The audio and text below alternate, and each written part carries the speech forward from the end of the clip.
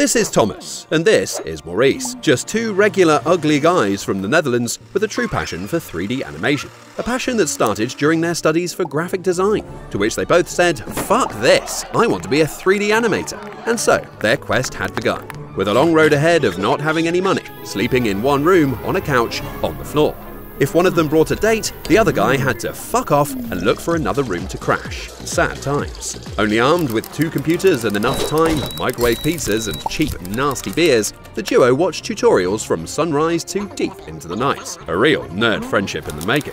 Drawing tanks, bomber planes and over-the-top robots all day, these two ugly friends soon got job offers from multiple clients and companies, and the number of requests grew ever since. After a while, we added 2 even uglier guys to the team. Working for brands and making videos promoting products and services is fun to do, and sure to help get brood op de plank, which is a Dutch saying for making a living out of it. But this never took away the fact that we just want to make tanks, battleships, bombers, and explosions all day. That's why we brought you How Countries Fight Their Wars, and here's a sequel. Now we are focusing on YouTube.